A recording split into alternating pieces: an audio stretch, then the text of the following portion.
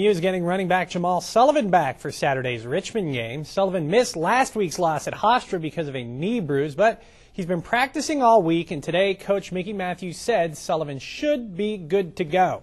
Matthews says the Dukes are also going back to senior Donnie Smith at center.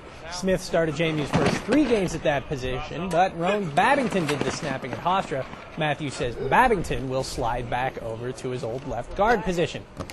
Well, like the rest of us, Drew Dudzik learned on Tuesday that Justin Thorpe would start at quarterback against the Spiders. Today, Dudzik told us he's trying to stay positive despite the decision.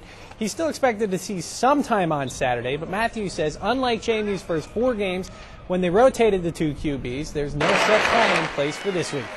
You know, I've always done things by gut feel. You know, we certainly take a lot of things into consideration, but you know, I've stood on a lot of sidelines, and I'm doing whatever I can do to win the game and get the right people in the game. No, you know, I'm just going into it like every other game, and you know, I've prepared like I'm the starter, and you know, whatever happens, happens, and you know, just gotta make the best of my opportunity.